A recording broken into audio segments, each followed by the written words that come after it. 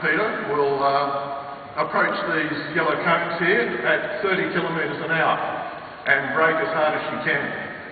Now, where do you think at 30 kilometres an hour stopping here, where do you think she's going to stop? Far away. Can we have a vote on, say, here? No. No? Further? Here? Or back here?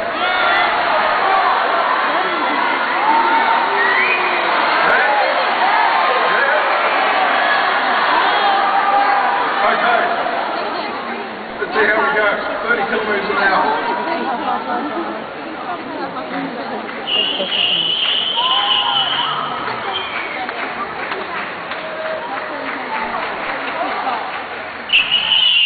Oh, easy. Okay, so that was 30. That's about here. Okay.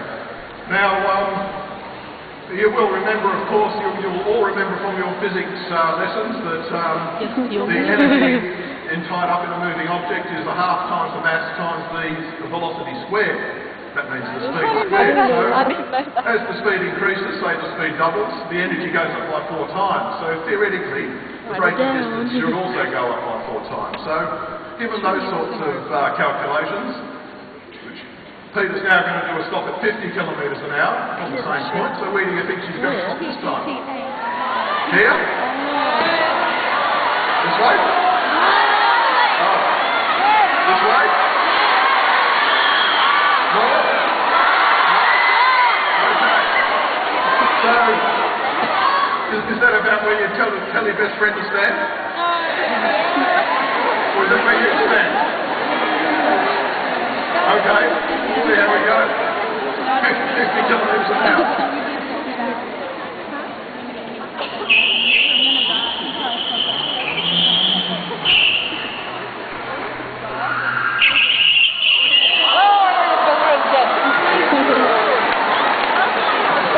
Okay, so that was your best friend. Obviously, the point is obvious. As your speed increases, your stopping distance increases proportionally. The faster you go, the much more distance you have to leave to be able to stop in time. No. And sometimes things can happen unexpectedly. So we'll just give Peter another little challenge now. And this is, he's driving along at 50 kilometres an hour. And a little kid runs out on the road. You know how they do, chasing balls or whatever. And she hasn't got any warning, so she's just got to swerve. So, we'll see how she goes. So this is 50 kilometres an hour and swerving to avoid something or a box dropping off a truck in front of her.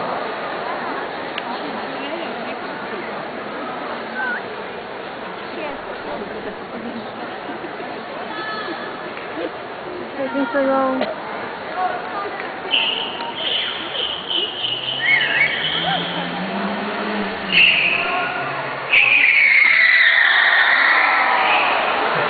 That's how you do video.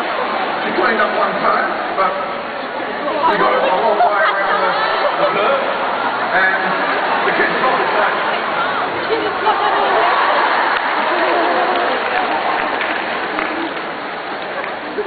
So what we'd like to do now, the critical thing about Peter's car is that it's a VW Golf with anti-lock brakes. Now anti-lock brakes, as the name implies, stop the wheels locking up under really heavy braking.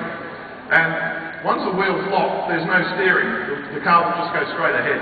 So what Peter did was, even braking hard, she was able to turn even though she still couldn't avoid the cones because it's very tight.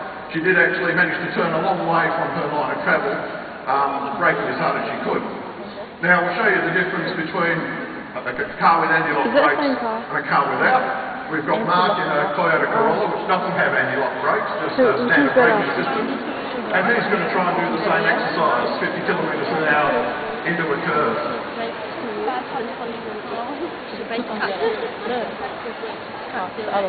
Okay, I'll get that off my car.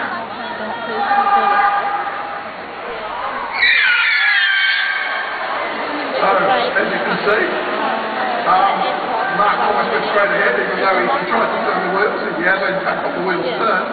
but because they're locked up, they're not steering him as much as the Golf was, and he went almost straight ahead when he was stopping. So What's it called again? the information you take away from that is that anti-lock brakes are very useful.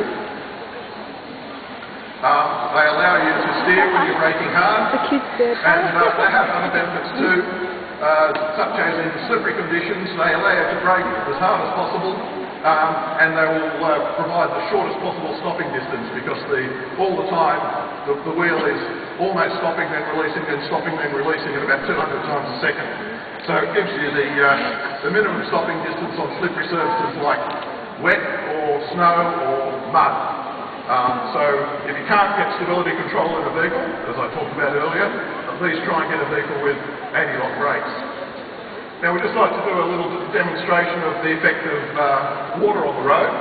So Mark's going to do just a normal hard stop at 40 kilometres an hour on a dry surface here, and then we'll put some water down to make it a bit more difficult.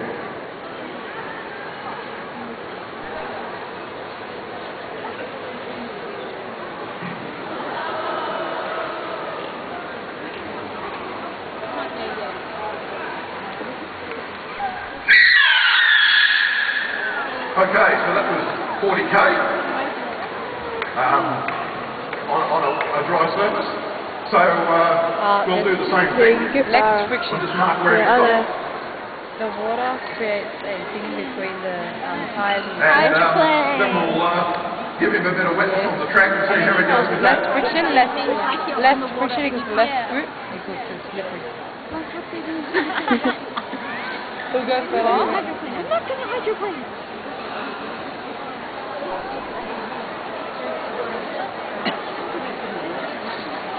Now this is a common occurrence, it does rain, despite what some people in Sydney think.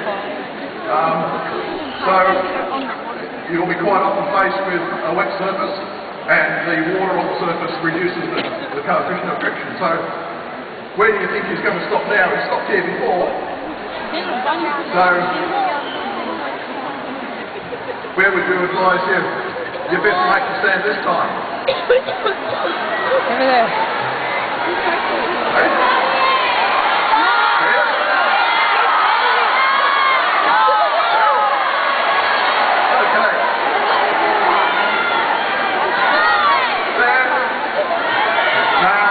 over there.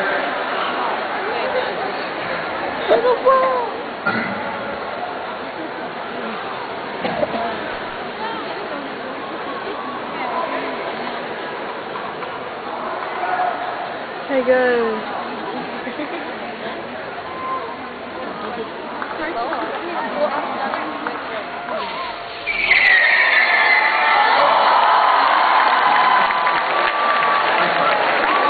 So there you go, much further than last time. Basically, because the wheels of the car were wet, the surface was wet, the brakes were really ineffective until he got onto the dry surface. So that's not going to happen in real life. The road's going to be wet all the time. So the message from that is, in wet conditions, allow much more stopping distance, or drop your speed, which is the same sort of thing. Normally we advise a 3-second following distance from the vehicle in front. In other words, you pick a point in front of you. When the vehicle in front of you goes past that, you count 1,000, 2,000, 3,000, and by that time you should have reached that point. In wet conditions, allow 6 seconds, so count up to 6.